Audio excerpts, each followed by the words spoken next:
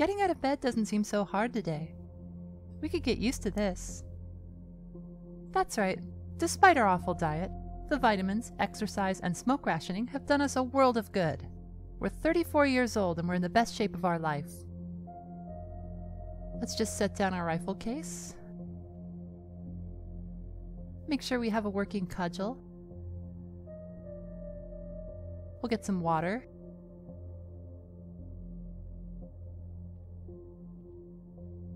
We ease the door open and step out to check our traps. There are a few more dead out here. The air is thick with buzzing flies and the stench of death so strong that our stomach cramps. Despite the disgusting state of things, we're really hungry and sort of emotionally numb from all the constant terror. So we don't really think about it as we check their pockets for some candy cattles, nicotine gum, and not too much else. What about the south end? Alright, we brought down a few more in our sleep.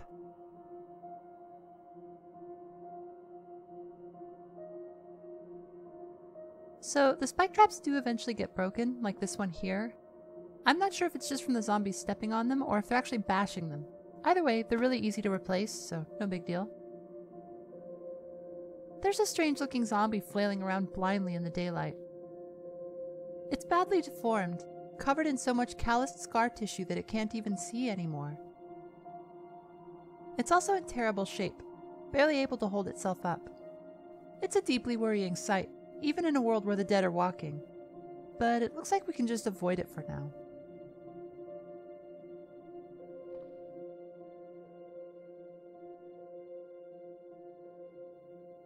It looks like our traps over by the snack shop have been doing some work.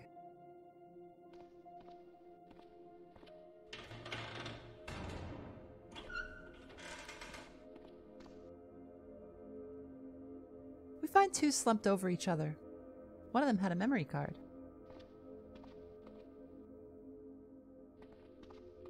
We don't have too much time to linger out here as a zombie spots us across the food court and starts moving in. We head back into the corridor to let the traps deal with it. There are a few more dead at the other snack shop. So either the bulk of them moved on in the night, or our nail boards have thinned the herd to the point where the food court actually looks pretty quiet today. We step out over the broken planters to see if we can grab anything from the tables. Oh no, the onion rings went bad! They've been sitting out for at least a week and there are vermin everywhere, so it should hardly come as a surprise, but it still feels deeply unfair. There are some sealed cans of soda we can grab, though.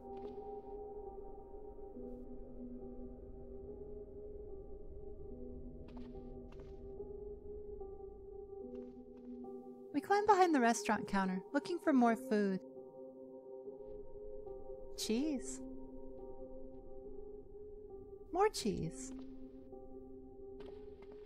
Italian seasoning. Flour. This is the Pizza Shack. Mall pizza's always terrible, but we'd kill for a square right about now. We'll take this pot, too.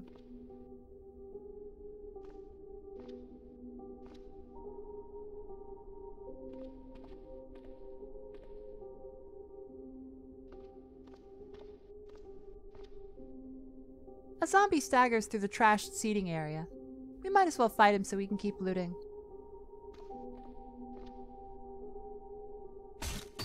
It trips over the table and we just drum on its head with our cudgel until it stops. It looks like we're no longer slowed down for being underfed. Our weight is also back up to normal thanks to all that food we ate yesterday. This is really good news.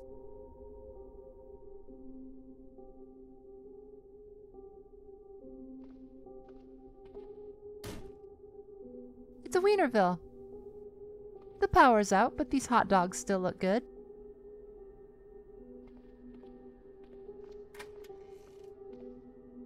There's another zombie here. We'll just go behind the counter. Welcome to Wienerville, where everyone's a wiener.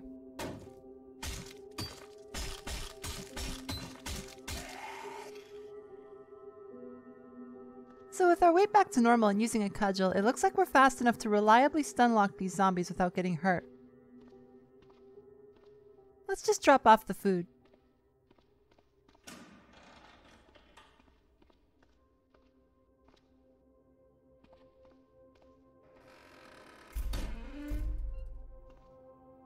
We make our way down the corridor toward the underwear store. We know this area should be mostly clear. There it is. Okay, we can grab the e-ink tablet PC. I should make a correction while we're here. Earlier, I said that the thermal-electric suits that we get could keep cold-blooded mutants warm, but I was informed that this isn't the case. It's only stuff that's actually flagged as climate-controlled, which is much more advanced gear, things that are completely sealed. I guess it's mostly a code issue, and at some point in the future thermal suits might work out for cold-blooded mutants. Until then, you can just stick a space heater in your backpack. As we cross back through the entryway, we can't help but glance back at the staircase to the upper level.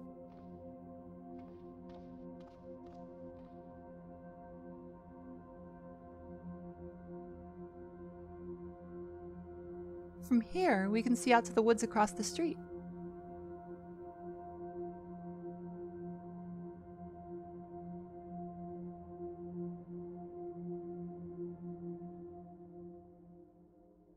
A pair of lemmings dart around a parked car, too fast for the undead.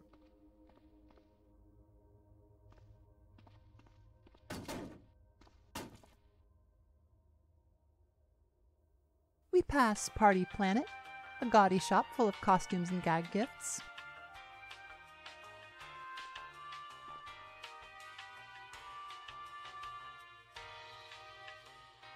And across the promenade there's the New North Trading Company. They sell fur clothing. Fur clothing tends to be really thick and has decent bash protection, but it's weaker than leather against cutting attacks. It's also pretty much the warmest stuff you can buy. It's the middle of May right now, so we don't need any fur, but come wintertime this stuff would be awesome. There are zombies locked up in these shops that can see us, but the upper walkway is mostly empty, and this is probably why. These zombies don't seem to have any self-preservation instincts, so they've just been tripping over this railing and falling down to the lower level, especially when they hear noise or see us down there.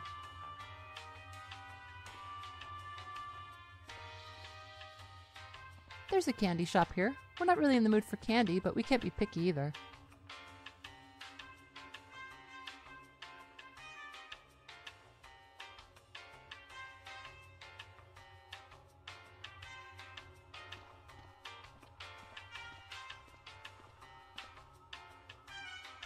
This looks like a little pharmacy.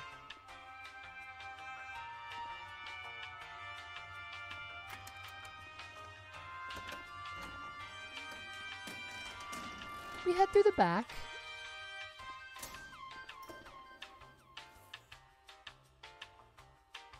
And find a camping supply store. We've got a high-volume rucksack here.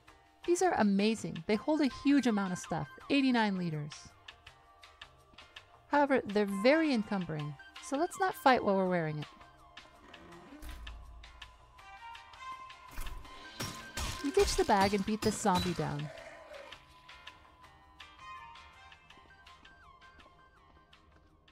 What else is out here?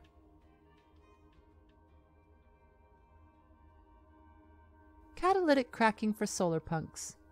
That doesn't really sound important to us right now. In fact, let's take a moment to talk about what the word punk means and why you shouldn't just slap it onto things. Punk used to be a term for a sex worker. Over time, it came to mean any kind of hoodlum. When punk rock appeared in the 70s, they called it that because the members were getting into fights, they were doing drugs, they were vandalizing things, they were drinking too much. They weren't like gangsters mostly, but they were still glamorizing a criminal lifestyle. In the early 80s, a guy named Bruce Bethke coined the term cyberpunk to describe stories like Neuromancer, Akira, and Judge Dredd. These media had a heavy focus on criminality, which is why they're called cyberpunk. Fair enough. But in the last couple of decades, people have just started slapping punk on anything they want. There's generally nothing punk about steampunk, biopunk, solar punk, diesel punk, hope punk, or whatever other conjunctions people have made. In most of these cases, it's just serving as a near-meaningless filler word that's only there to indicate that the speaker is discussing genre fiction. In some cases, it's not even that. But these switchblades over here, these are totally punk. Let's get them.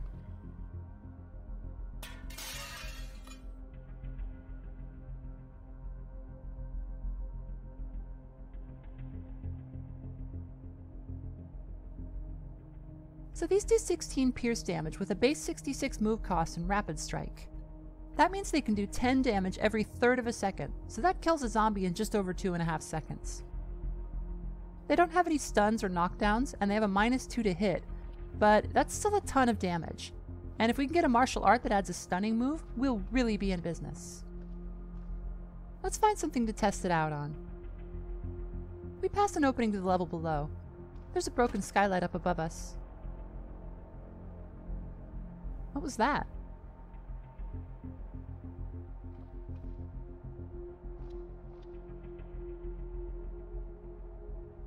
So, I can't be sure, but I think a zombie just fell 3 stories through the broken skylight. It's all busted up from the fall, barely able to stand. So that's what's been happening. There are zombies up on the roof for some reason, and they've been smashing through the skylight and raining down into the mall. From here we can see the full extent of the damage to that luxury RV. This thing has a lot of amenities, but it's pretty fragile, and the zombies have done a number on it.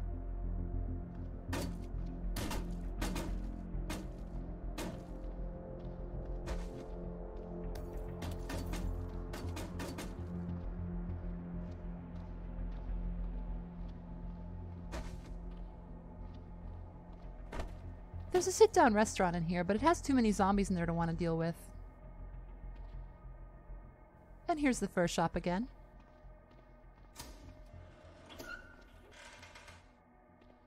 We push open an employee-only door and find ourselves in a kitchen.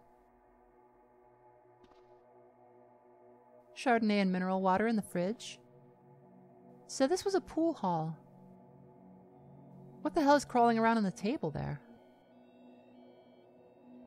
A zombie hunter. We are barely able to believe that this thing was ever human.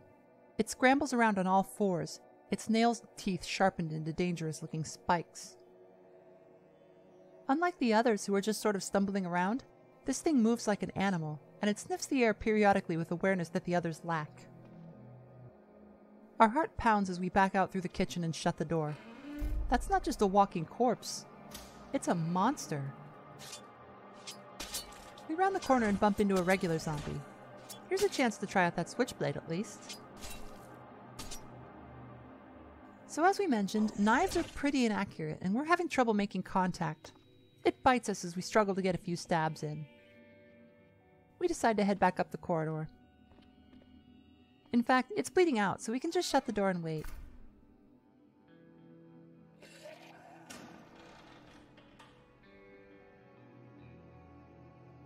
That had some vitamins.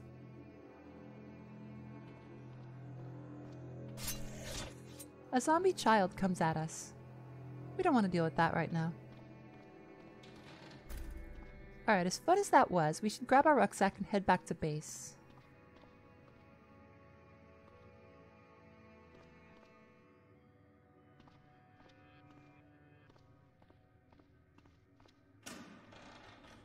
Alright, this just loops back around. Here's that zombie again. The switchblade makes really short work of it, but the child zombie is here, so we just jog back the way we came.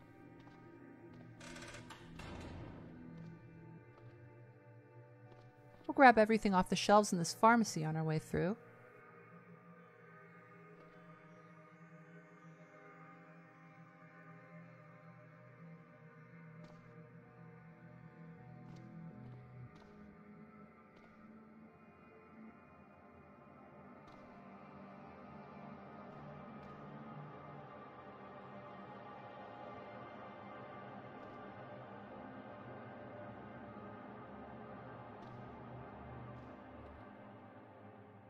Our inventory is being kind of annoying, so let's fix that.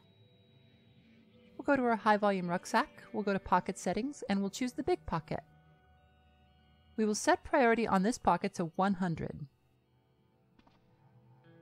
So now, whenever we pick anything up, we'll automatically try to put it into that pocket unless it doesn't fit. This means that we won't be shoving things into plastic bottles or random parts of our kit. It'll all go in here now.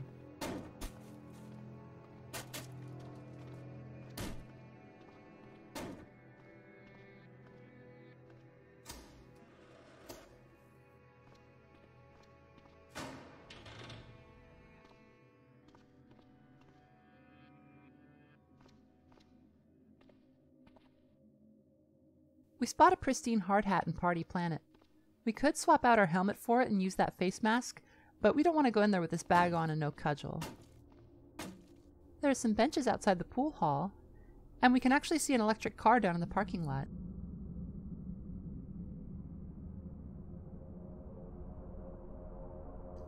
It's got wheels, and it has solar panels. That's enough sightseeing for now.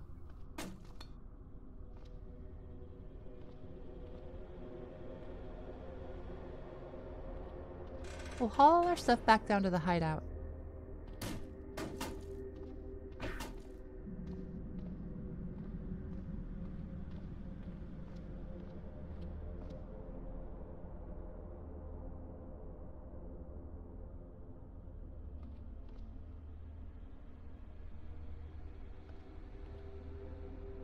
We can give the hunting store a quick look. This fat zombie is almost dead, so we'll just finish it off.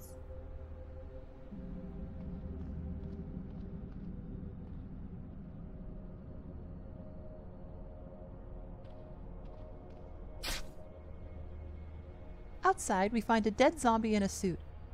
Inside its briefcase, there's something unexpected. It's a road map with hand-drawn marks all over it. We can hardly believe our luck. Even in the dark, we can see that the mall is clearly indicated. Maybe this will tell us where the hell we are. Stumbling over to the light, we hold it up with bloody hands and see...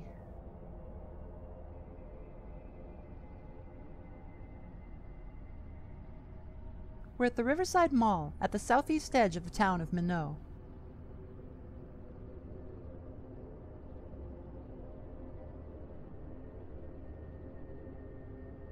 There are a few locations marked on the map.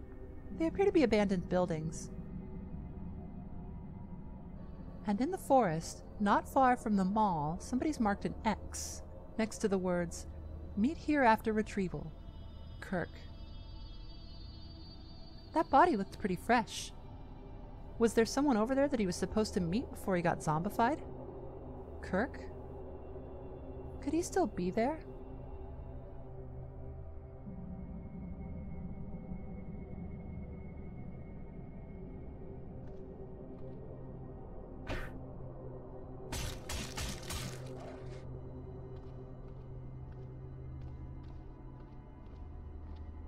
We head back into our hideout, a new plan already forming in our mind. That cave isn't far. If we can figure out how to get away from the mall without being mobbed, we might have a shot at meeting up with somebody. But it's broad daylight and we're not at full strength, so we're going to take a breather. We sit down in our armchair and grab the e-ink tablet PC. So this thing has a camera on it and we can use it to scan books. We go page by page, scanning one at a time.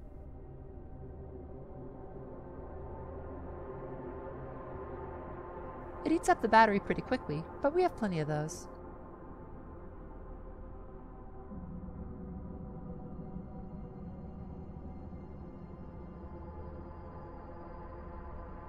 And with that done, if we activate the tablet,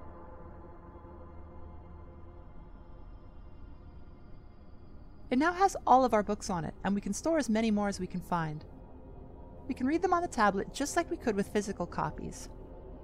That drains the battery, but we can also quickly refer to any of the recipes on any of the books stored on this thing without wasting batteries. So for battery consumption, it's still better to use physical books for reading if possible, but this tablet is lightweight and it can come with us anywhere we go. It also has all the same SD card functionality as the laptop.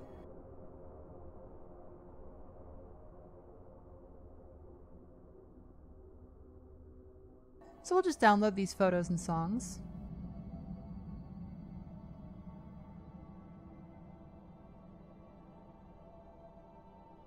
We take some time to look through the pictures.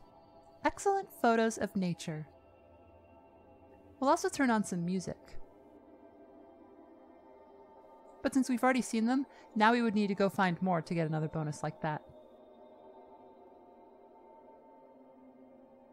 And we'll just get back to working on advanced leatherworking.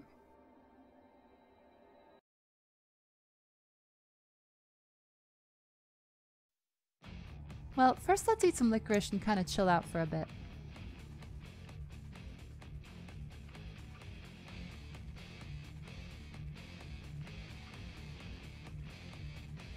Okay, there we go. We've reached 4 tailoring. I believe this means we can now make some proper leather gear.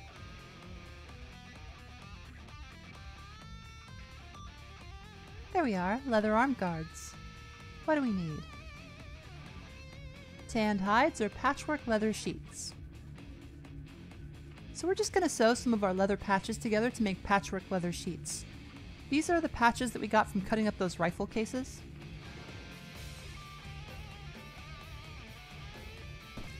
Sounds like the neighbors don't like our music.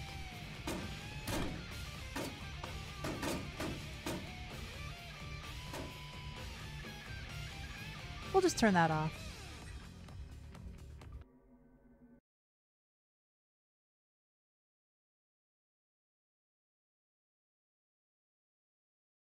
We can make fan braces or arm guards. Fan braces have low coverage and don't block attacks. Arm guards have much higher coverage, and they do. Obviously, our brawling martial art lets us block with our arms all the time, regardless of what we're wearing, but the arm guards have a bonus to it. Arm guards have a bit more encumbrance, but it's not much, so we'll just make those.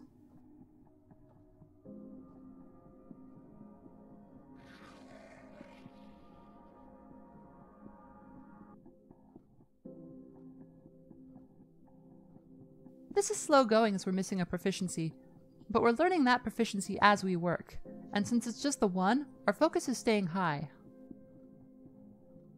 We work on the arm guards for about 9 hours. It's difficult. Our hands keep cramping and we stab our finger a couple of times, but eventually it all comes together. And we can wear these right away. We pull them on and secure all the straps, leaving most of our arms protected by thick layers of leather. But they're conflicting with our trench coat. 8 arm encumbrance isn't a lot, but we can do better.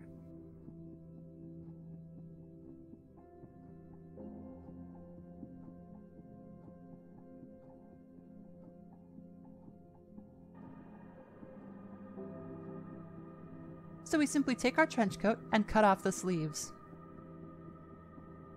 That removes the conflict and takes our arm encumbrance down to just 5. Alright, so there's something I've been wanting to try, and it'll help us collect some water. First off, we've been hit by skill rust, so we're going to need to spend a minute or two practicing a bunch of skills so that we're in top form out there. Alright, just some quick stretches.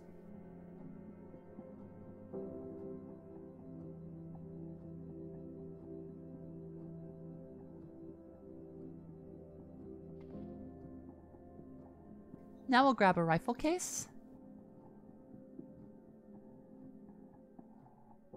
And a big stack of arrows. And our compound hunting bow. We're gonna go hunting.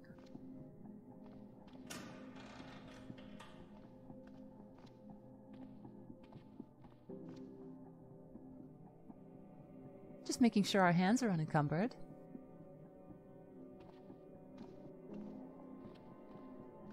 There's a crawling zombie dragging itself into the store.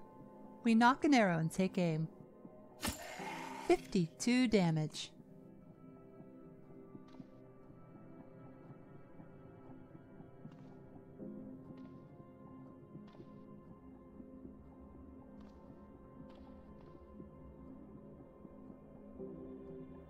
Why is it so bright at 4 a.m.?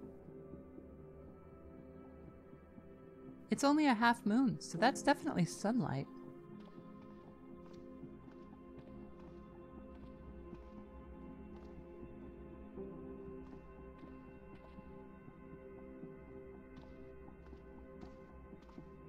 There's another zombie. We just grazed it.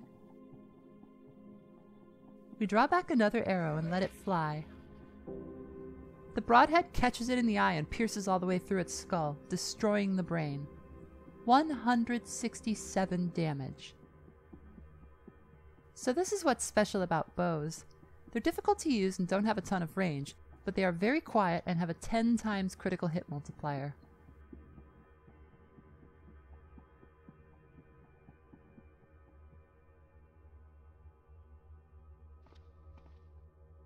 We slink through the shadows, sighting down another zombie. The first arrow sticks it in the chest, but it heard the snap of the string and is now coming our way. We shoot it again, this time in the heart, and it falls dead at our feet. 132 damage. As a reminder, these only have 80 hit points.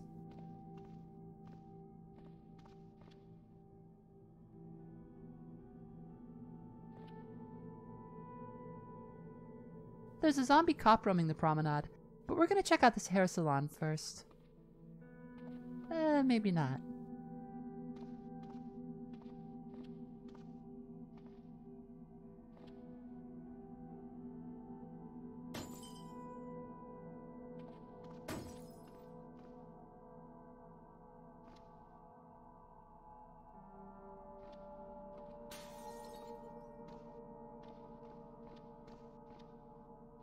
We lose the zombie in the darkness. We'll have to stay sharp, but we can get that cop from here.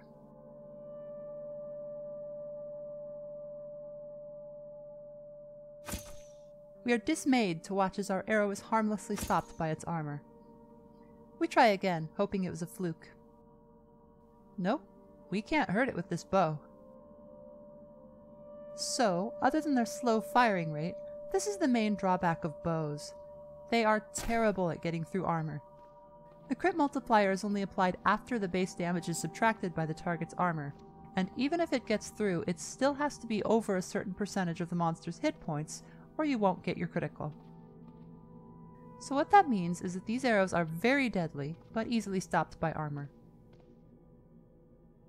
If we were better at shooting, or if we had a more scientific understanding of our enemies, we'd be able to strike their weak points and bypass their armor. But we don't really know what we're doing here. Archery is very difficult, and the fact that we can even make the arrows go where we point them is pretty impressive all on its own. But that's okay, we have the darkness on our side.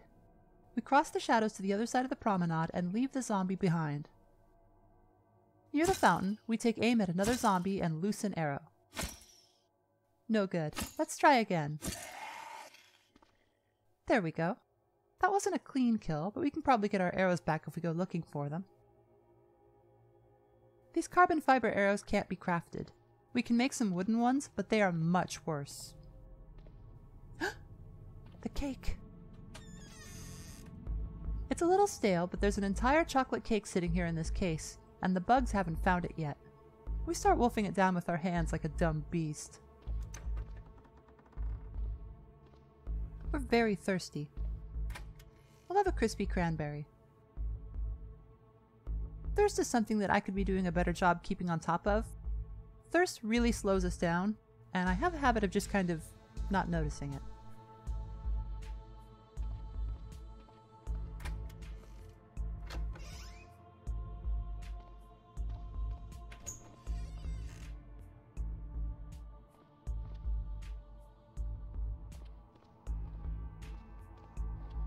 We move through the back rooms in the food court, dodging a zombie as we head further east than we've ever been before.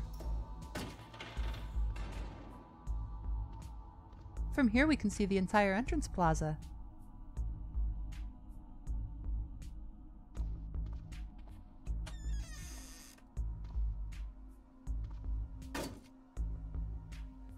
Oh, so this is a movie theater. Okay. We don't need to be back here though.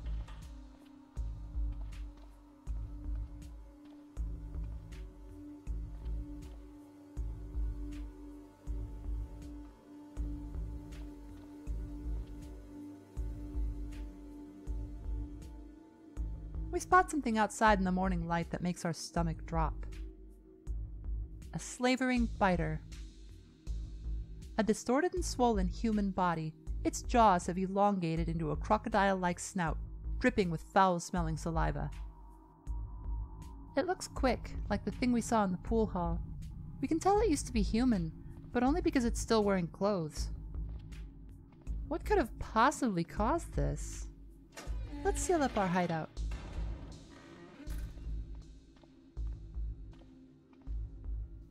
Oh, there's a zombie out in the hunting store. Boy, the archery sounds are very satisfying.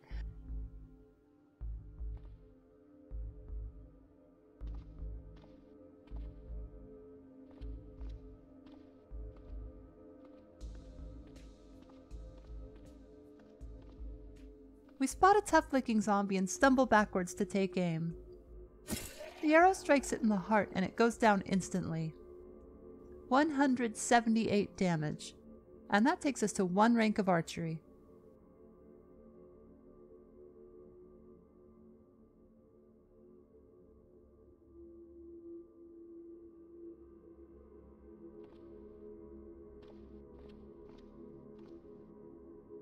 There's one in the formal wear shop. Let's take it out.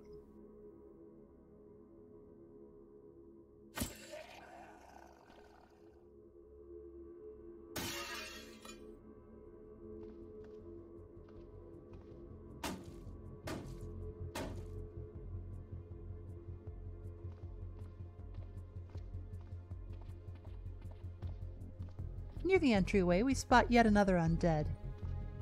We keep our aim steady as it moves in close.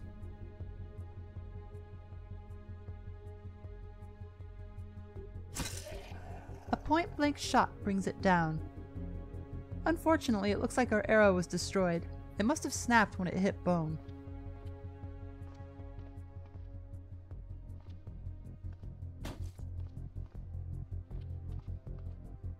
Speaking of bone, a monstrous overgrowth of ossified tissue has replaced this zombie's rotting skin with an organic armor of dense bone. There's a new worry gnawing at us. We didn't see any of these weird mutated zombies before yesterday. Today we've seen 3 in a very short span of time. This one's slower than a normal zombie.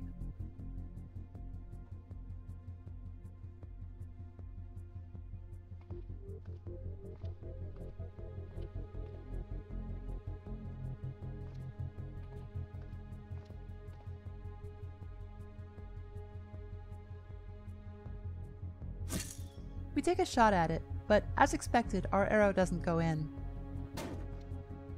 We head out via the west exit and loop around. We can still take the other one out.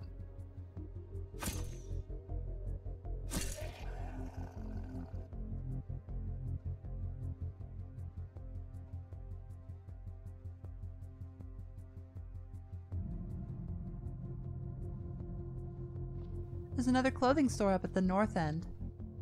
This one looks a lot bigger. 180 damage. Alright, fun is fun, but we're ignoring our mission.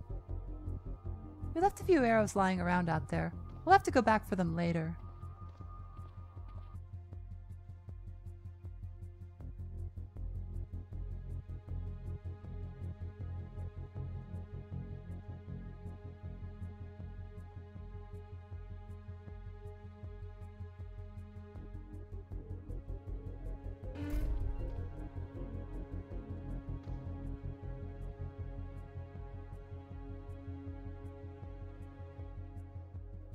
We're going to put this stabilizer on our bow.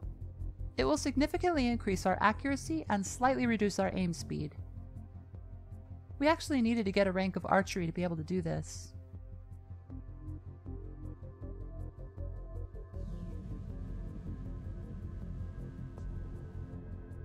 We don't have the skill to put on this 5-pin bow sight, but we can put the single-pin bow sight on.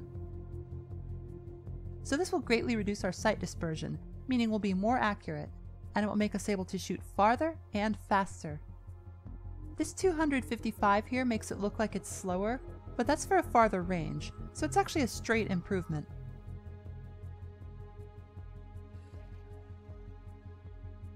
Do we have a dampening kit? Can we make one? Okay, so we could make a bow dampening kit with the fur from the shop upstairs, but we don't have any bone glue. Maybe that's a project for later. Just gonna double check that there isn't a dampener out here. They can make the bow a lot quieter, which would be really useful.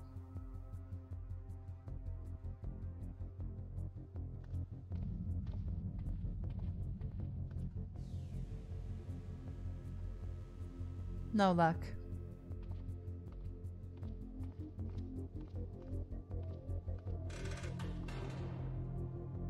Okay, do we have any gallon jugs? No. So we're just gonna need to get all of our bottles. The coast looks clear.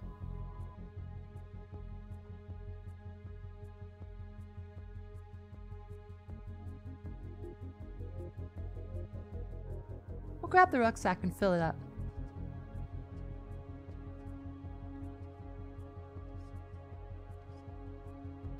"16 plastic bottles.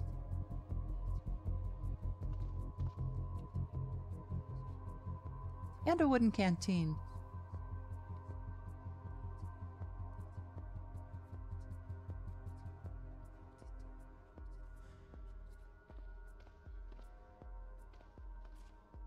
We head out to the fountain and start scooping water into bottles.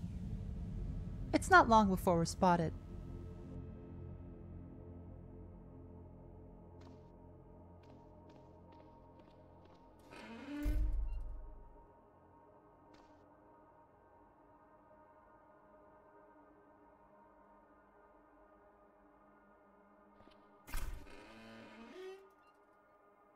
We return with our cudgel and start busting heads.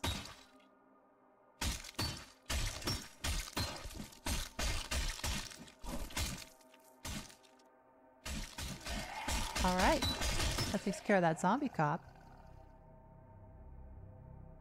It had 2 Stanag mags. Those can go with an M4. There are also 2 USP mags with some 9mm. But no guns. The officer must have lost hers when she got killed.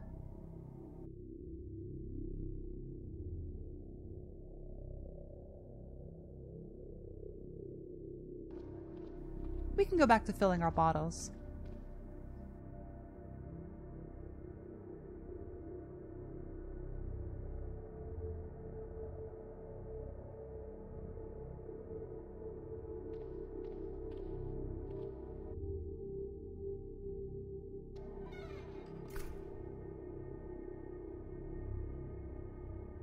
We light up a fire in the brazier.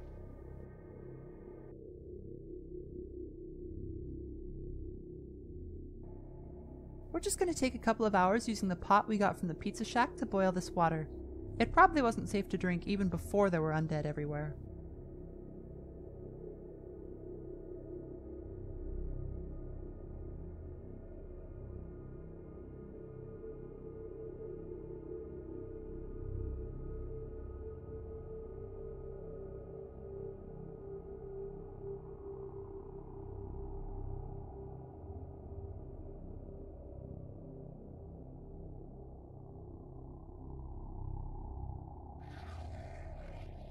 And we'll just pour it back into the bottles once we're reasonably sure it's okay.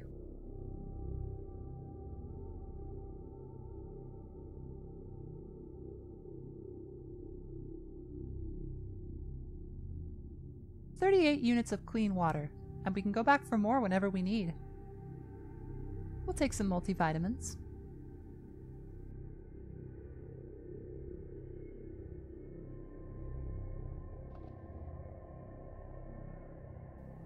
Now we can sit back and think. We haven't found any soap, so we can't do the laundry, which leaves us still without armor. We could make something for our torso, though.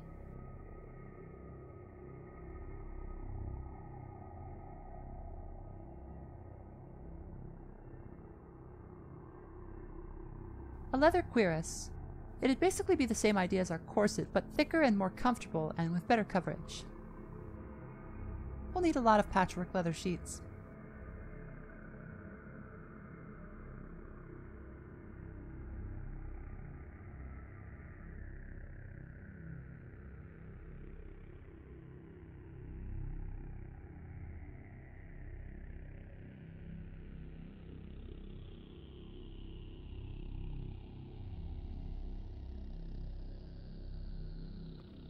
we'll have some more nice, clean water.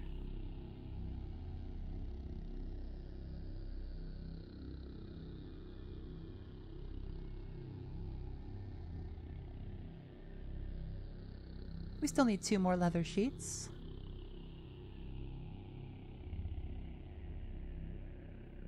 Just taking stock of things here, it looks like our skilled leatherworking is up to 64% learned. We've also started learning basic archer's form. This is a very important proficiency. So this has, I think, 3 levels that you can learn, and for each level you get, you reduce the strength requirement for all bows by 1. Our bow currently requires 10 strength to use, so if our strength is debuffed for any reason, like it is right now for example, we'll be too weak to use it. But with this proficiency, we'd still be able to. Since your stats are getting debuffed all the time, this would be fantastic. For now, we can sit back and reflect on what's happened over the past week. We have no idea what's going on in the rest of the world, but here at the Riverside Mall, it's been a living nightmare. But against all odds, we have somehow survived. We're armed to the teeth, and soon we'll be armored. We have a little bit of food, some water, and, so we have learned, a bottomless will to live. We don't know what's out there, but we know our next move. We need to get to that cave and find out if this Kirk is alive. It's almost too much to hope, but if he is, maybe he knows how to get somewhere safe. It hardly seems likely, but it's something to hold on to, and as long as we have an objective, we can keep moving toward it.